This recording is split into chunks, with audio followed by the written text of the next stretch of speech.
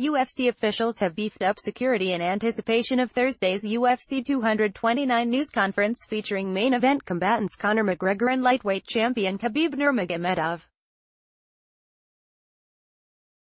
Following a blistering verbal attack by Ireland's McGregor of Russia's Nurmagomedov at a September news conference at New York's Radio City Music Hall that was staged without an audience, an estimated 2,500 fans are expected at the Park Theatre for the late afternoon event.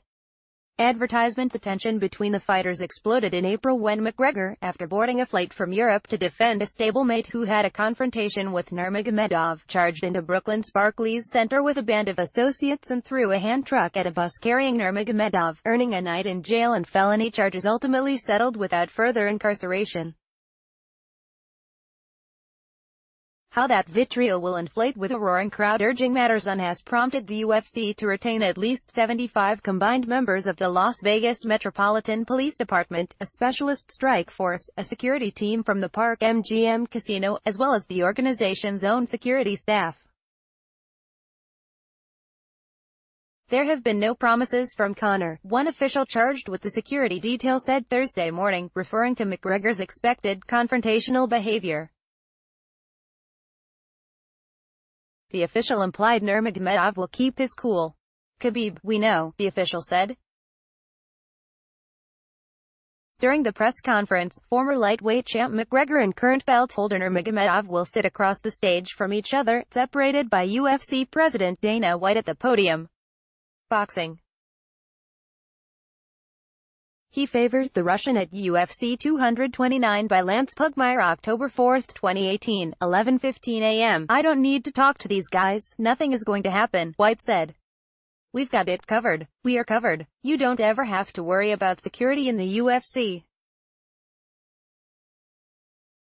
One thing has happened in 18 years. The wild card is the 2,500 fans, many having traveled from McGregor's native Ireland.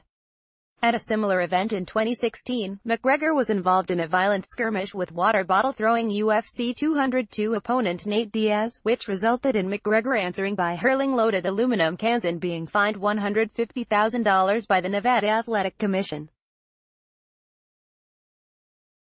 The bus attack at the Barclays Center in Brooklyn also took place at the UFC's public, pre-event Thursday media conference. When we do stuff like this today, I've got to make sure that nobody touches each other or shows any signs of disrespect because then you want to retaliate, so I will do the best I can to make sure nobody touches each other the next 2 days, White said.